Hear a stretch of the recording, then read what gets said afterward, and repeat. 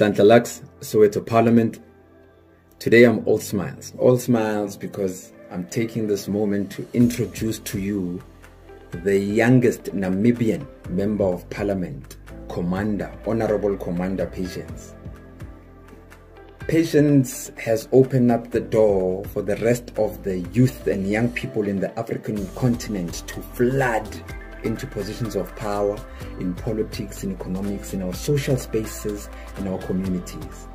Thank you to the President of Namibia for unlocking the door of hope so that people such as Patience can open the door, and not only open it but hold it open for young people to come into positions of power and influence the future of this continent, the future of our countries, and the future of our communities. Patience is a great example, an example of young black women doing great, young black people doing great, young, inclusively so, young people in our continent doing great. This is a call that must be answered by all young people, regardless of background and race. Young black people, young Indian people, young colored people, young Asian people, young white people. Let's follow into the footsteps of Commander Patience and make sure that we too answer the call and get into these positions of power so that tomorrow can be in safe hands, because young people are the leaders of tomorrow, and it starts today.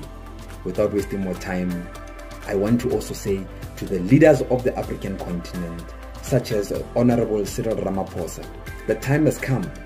The time has come. It's undeniable. This revolution of young people taking over will be televised. It starts in Africa, it will spread across the world. Young people in America, young people in Europe, young people in Asia. This is our time, and without wasting more time, I present to you Honorable Commander Patience. It's one thing for young people's voices to be amplified in Parliament, but it's another thing for young people to be driving the agenda of the amplification of young people's voices. It's important that young people have a seat at the table and that they're part and parcel of making the laws in the country that affect the greatest demographic, which is the youth. That is not only on a Namibian stage, but that is on an African stage. It is no secret that the youth form the greatest demographic. What the president has done and demonstrated with this decision is that he's bridging that divide between the people that are in power versus the people that are going to be in power 20, 30, 40 years from now. And that has been demonstrated by this decision that he's taken.